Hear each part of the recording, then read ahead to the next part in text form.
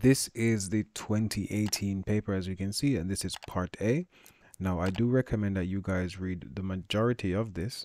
This stuff here, I don't need to read this. I've already gone over this quite a few times, but you should read it just to clarify, just to make sure everything is okay. This is instructions to teachers, tutors, and or invigilators. Not really for you, but again, read it just to make sure you understand. Outcome for submission. This mainly tells you what folders you're supposed to create and the names of the files. For example, it says here, this person's name is Joshua Smith. Your registration number is that there, and this is their center number. This is how you should ideally name the folder that you put your stuff in. And the same thing is going to be for part B. These are the files that need to be inside this part A folder, and it tells you also how to name the files. Down here we have instructions for learners. Now this is the part that I think that everybody should make sure that they have written read properly. It's kind of a repeat of the previous section in terms of the folders and file names, but still please make sure you read it. I'm going to go down, set tasks. Now this is where it actually starts to tell you what the scenario is. So let me zoom in some more. This one is called the Black Country Training Assessment. I'm guessing this is some company. So again, always read the assignment, well, not the assignment, the exam brief, the scenario. What I would do, what I've done is once I read it, I either highlight on the exam paper directly with a highlighter or pen or pencil, or on a piece of blank paper, I make notes. So right now, or even in a Word document, because you're going to be working in your Word document, what you can do is simply go to your Word document and make some notes. So that's what I've been doing. But in this video, all I'm going to do is read through the entire thing. I'm not going to make any notes as of yet. Read through the entire thing, give some context where possible. And then in the next video, we start doing activity 1 or task 1. Black Country Training Assessment. Black Country Training and Assessment BCTAA offers a vocational-based training and assessment services for small and medium-sized businesses. Let me zoom in some more. Some training is routine, such as running food safety or IT skill courses. It uses a database of freelance trainers and assessors to meet clients' requirements. I would make a note of this. The fact that it uses freelance people and not in-house hired by the company people.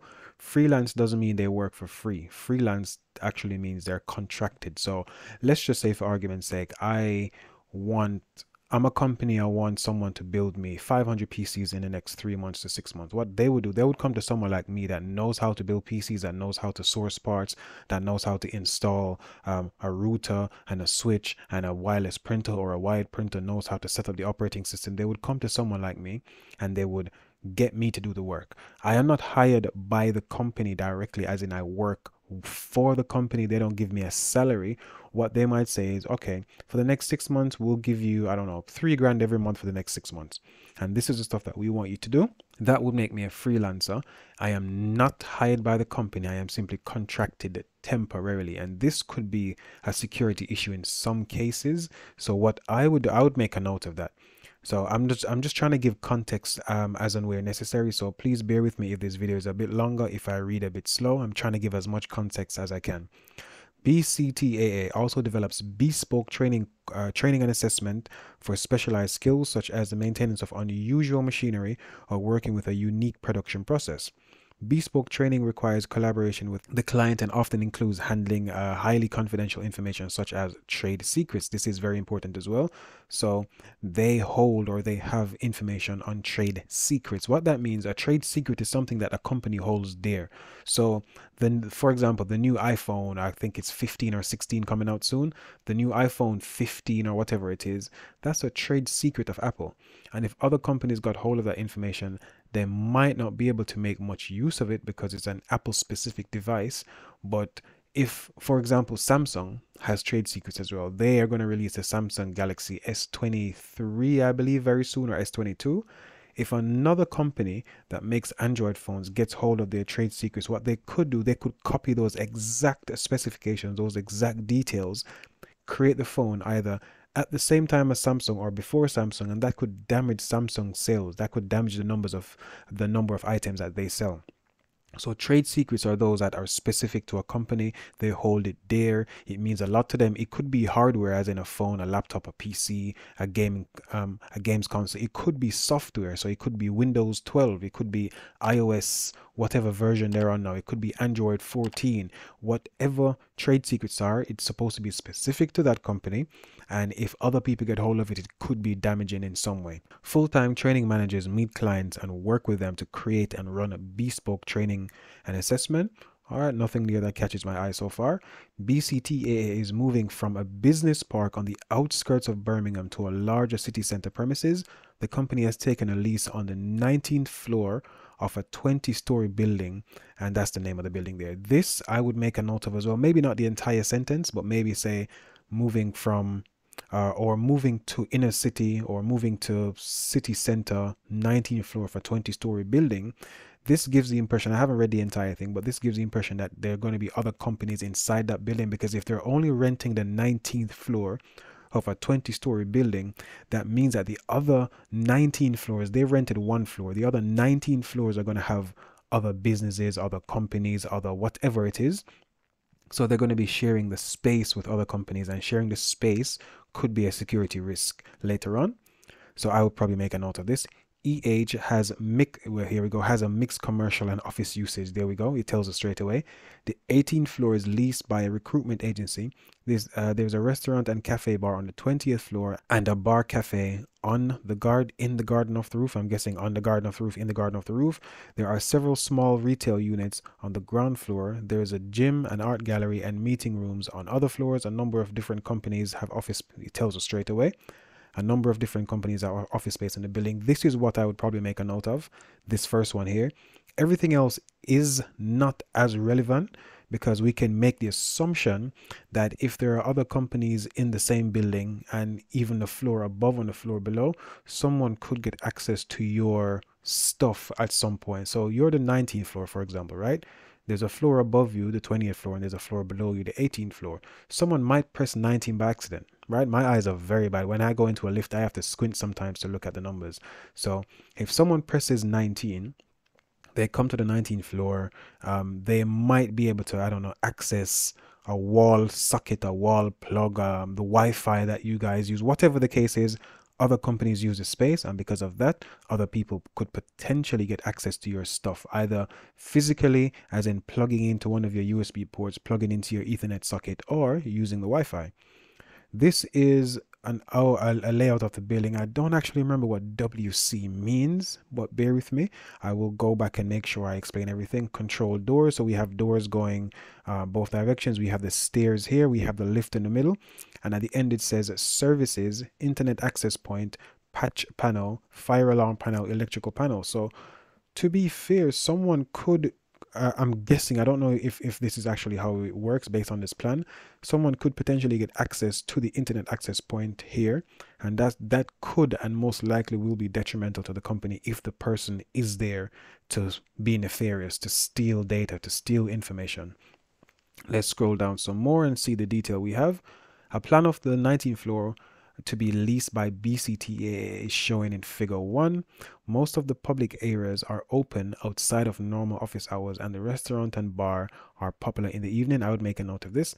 This tells you that when your office is closed, when you and your company are not at work, there are still people operating in the building. Your Wi-Fi might still be active. Someone might get onto the 19th floor and do some bad things. So I would make a note of this. The lifts, stairs, WCs, and all the area around them are used by the public. There we go. The remaining area is a single open space that can be partitioned to create rooms or workspaces. So this again tells us that those main areas up here, this stuff here, is used by the public. Let's see what else we have. The 19th floor has many electrical points. The data outlets have an optical fiber internet access point. The data outlets are connected by Cat6 cable. This is just the rating of the cable, which mainly deals with the speed. If memory serves me right, Cat6 probably goes up to 1 gigabit per second. But again, don't quote me on this. I don't remember these specific details. Where was I? The data outlets are connected by Cat6 cable to a patch panel near the internet access point. BCTAA, that's the name of the company again, will have to set up their own network devices. So this sounds as if they patch into what's already there, and that's how they get their internet access. Again, that could potentially be an issue because that means that they might be sharing the basic or general internet access with other companies in the same building, either from the first floor all the way to 20, or at least the ones above and below. The private areas of the 19th floor are protected by a card reader door control system. This uses NFC, so near field communication or proximity cards. So the cards that you simply tap on the door and it opens. Similar to those using contactless payment systems. So you know your iPhone and your Android phone, you can tap or bring it close to a payment card reader and it pays for it. A similar system can be used to open and close doors. The readers are already in place for each door. The management company supplies cards, a card programming device, and logging and control software. This could potentially be an issue because your security protocol, your door card system is provided by another company. Now, there's no way to know if everyone in this company is good or bad. Just know that this could potentially be an issue. The doors can also be unlocked from the inside by means of a push button. So if you're already inside, you can push a button from the inside to simply open the door. Just as if you're inside your house, you probably have that bolt on the inside that if you turn it, you can close it. If you turn it the opposite way, you can open it. Probably something similar. BTEC has asked you to advise on setting up and securing its network in its new location. Your contract is Baljinder Singh, an experienced computer user who is responsible for the current network. He's not a network specialist. This is already a big red flag. The fact that you're a company moving from a small area to a town center means that business is probably going well. The fact that you need someone to set up your network and the person you're asking, I'm not a network specialist. I would not recommend me setting up a complex network for anyone. If it's simply a router or gateway, a switch, a few devices connected to the switch that need configuring, fine. But if it's very detailed network specialist stuff, I wouldn't do it. So it says he's not a network specialist and says that the current system had stuff added when he thought it was needed. Not great again. Reason being, a network specialist would sit there and hopefully design for now, and they would design for potential additions for the future. Whereas this guy simply thought, you know what? I think I need a switch now because this room alone has 10 devices. The one next door has 10 devices. I don't want to use all the ports on my router. So it would make sense for me to have a switch in this room for all the 10 devices, have one next door for all those 10 devices, and so on and so forth. Whereas a network engineer would have, or a network specialist would have seen this as an issue and done this straight away. Baljinder has produced the basic network design, but wants you to review his ideas and make sure the new system is secure from the start. All right, let's have a look at, there's not much we can do with this information now. It's after we finish reading everything that we can come back and have a look at this and say, okay, maybe then we can add this or take this away. So I'm just going to briefly go over this electronic door control system that's there. That's also connected to the switch, it seems. So the switch, the difference between a switch and a router or a switch and a modem is the modem or the router gives internet access, gives access to the rest of the world. So when you want to connect to the internet, typically from your house, you have a Virgin router, EE, TalkTalk, Vodafone, whatever the case is, right? You connect through that and you get access to the internet. What a switch does, it connects stuff inside your network. Okay, I'm in my room right now and I'm looking at my TV stand area, right? I've got my smart TV there. I've got my Xbox, my PlayStation. I have a laptop, something over there. I have a desktop somewhere. I'm gonna have a server. I'm buying a server at some point as well. That's 6 devices already. If I want a nice, easy, simple way of connecting all these devices together, yes, I can use the router that comes from Virgin, because the way they've done routers and now we can actually use them as switches inside of our networks. But let's say I'm a small company. Ideally, I want to have a switch and I want to have devices connected to my switch. And that allows me to speak to everything inside my network. I don't need the internet to go from my PC when I'm trying to print something to the printer on the opposite side of the office, right? I don't need the internet for that. If it's set up properly, I can go or do everything through the switch. Next, I have Wi-Fi router with optical fiber and Cat6 connections, optical fiber internet access point. So what this is, connected to the main switch, and for the main switch to get access to the outside world, it uses the internet access point. Oh, I have a server here as well at the bottom. A server used to store data, files, whatever files the company deems fit. They'll store them on a server, website, whatever the case is. Over here we have staff, Wi-Fi, and mobile devices. So there's a specific Wi-Fi, it seems like, for staff, and that's also connected to the main switch. We have staff PCs as well. That's connected to the main switch. We have guest Wi-Fi and mobile devices. So any guests that come in that have a smartphone, a laptop, a tablet, and they want to connect, they have a guest Wi-Fi. This is a good idea. I don't see any firewalls anywhere. I would have probably added a firewall in a few places, maybe after the internet access point, maybe before the main switch. But in any case, we're not going to focus too much on this now. This is just us reading over the paper. So the development plan, at a meeting with Baljinder, you agree these points on the development of the new BCTAA network.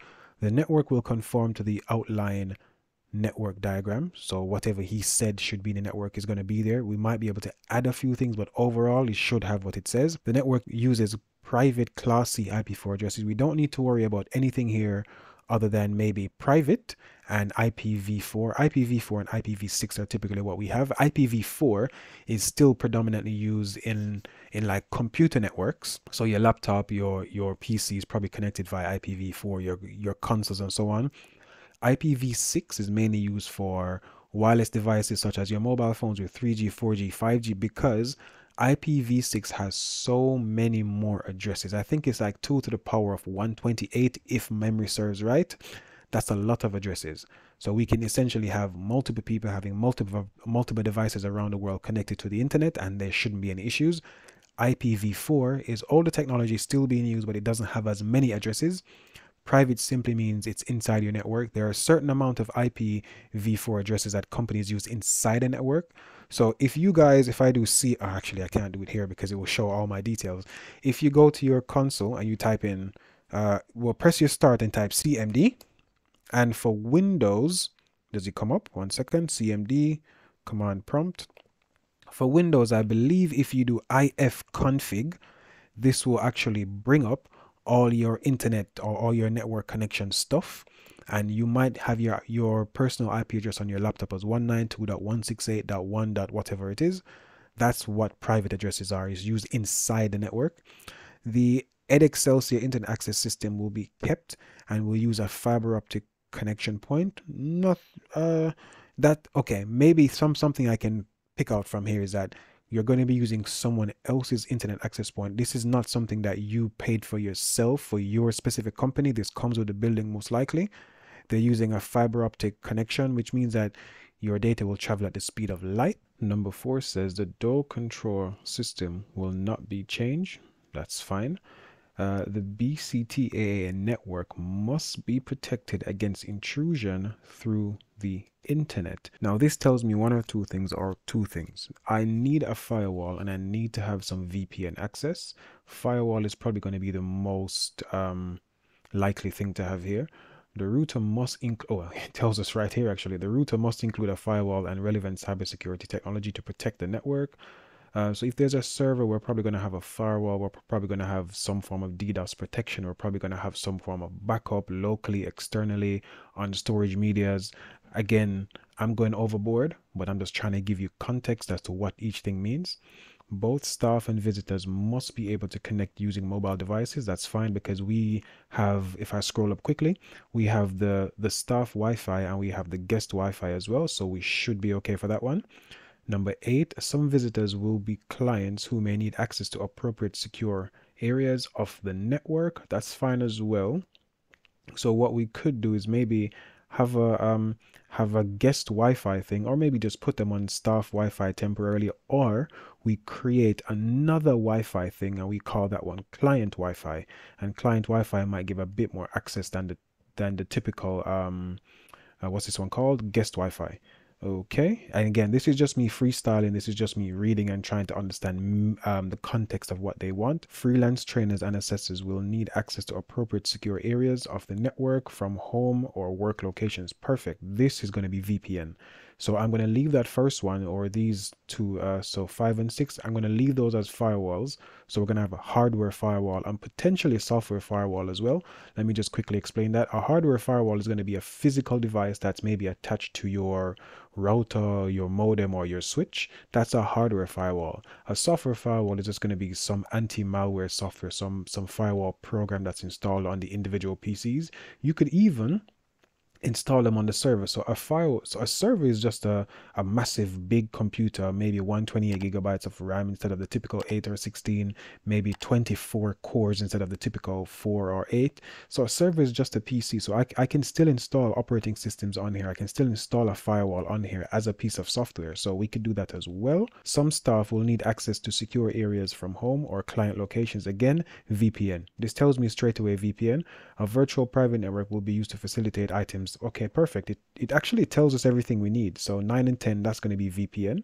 Let's see what comes next. Now, you must complete all activities in the task.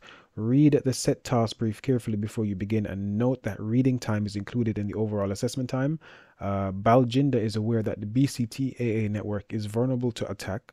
You have been hired to advise on cybersecurity and incident management. You should only consider threats, vulnerabilities, risks, and protection measures that are implied or specified in the set task brief. So this is probably something that we should focus on here. You should only consider threats, vulnerabilities, risks, and protection measures. So we don't really care about stuff like fires and floods and all of that. Now, if you want to highlight them as something that is a potential risk, or that's something we should try and protect against, fine, but please don't spend too much time on it.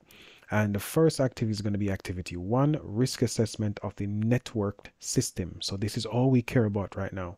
And we're told to duplicate, so copy and paste.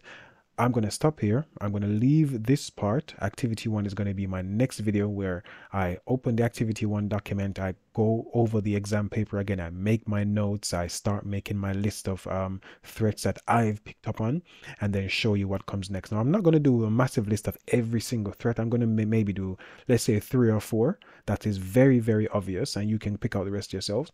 3 or 4. And from there, I'm just going to show you how you go through and do the risk assessment for each one, and how you do your risk severity matrix.